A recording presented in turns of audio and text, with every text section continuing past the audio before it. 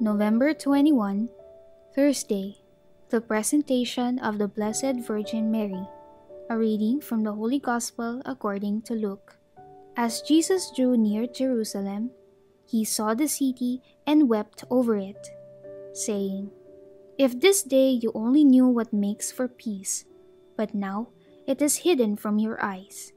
For the days are coming upon you when your enemies will raise a palisade against you.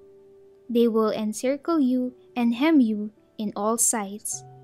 They will smash you to the ground and your children within you, and they will not leave one stone upon another within you, because you did not recognize the time of your visitation." The Gospel of the Lord.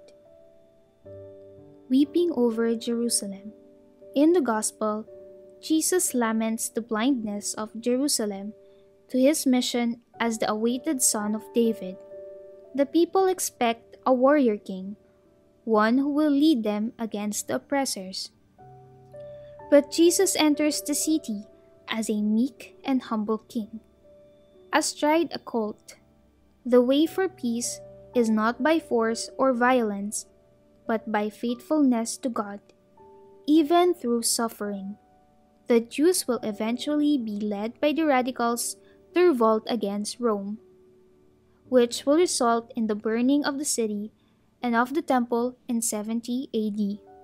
Jesus has predicted that he would be arrested, imprisoned, disgraced, and crucified.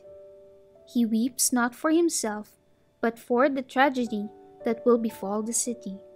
On the way to Calvary, he will tell the women of Jerusalem who mourn and lament him, "Do not weep for me.